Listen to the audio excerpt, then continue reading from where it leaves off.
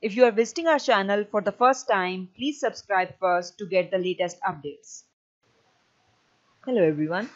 Today we are going to see how you can find the domain and range of the inverse functions, as we have already seen what are inverse functions and how you can find the inverse functions. So we will start with the concept of the inverse function, a short overview, so that we can have a concept how you can find the domain and range of the inverse functions as compared to the given functions. As we have already seen in our previous lecture that if you are given with the function y is equals to f of x, then f inverse will be the opposite function of the f inverse will be opposite, will go in the opposite direction, and we will have to do all the operations in opposite direction as compared to the f of x.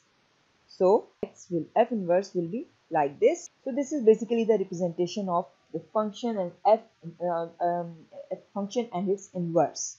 Now looking at this diagram, you can say that here we have the domain of f as domain of f as the domain of f depends on the value of x, or you can say that the value of x represents the domain of f, and this is the range of f as y represents the, or the value of y represents the range of f. So this was the domain and range of the normal function, the function that is given. But what about the f inverse? In case of f inverse, as everything got inverted, or we are going into the opposite direction or in the reverse direction, so we can say that the domain and range will also be opposite to the given function. So if domain of f is x, then in case of f inverse, it will become range of f inverse, and the range of f becomes the domain of f inverse. And that's all about the domain and range. It means if you have the domain and range of the given function, you can easily find the domain and range of the inverse functions by changing their position. That is, the domain of f becomes the range of f inverse, and the range of f becomes the domain of f inverse. So by keeping this concept in mind, let's have an example so that we can have the concept that how you can find the domain and range of the inverse function if you are given with a function. So let's have an example. If you are given with the function like f of x is equals to under root x plus 2. Now you need not to find its inverse in order to find the domain and range. You just need to find the domain and range of the given function, and then we can easily find the domain and range of the inverse from there. So as we have already seen in our previous lectures that how you can find the domain and range of the square root function. For this purpose, you have to use one condition that is required for radical functions is x plus 2 should be greater than and equal to 0. So this is the condition. Why this is the condition? Because we have a radical sign, and under the radical sign we cannot have a negative value that is less than 0, that will make it an imaginary number that will not be included in the domain.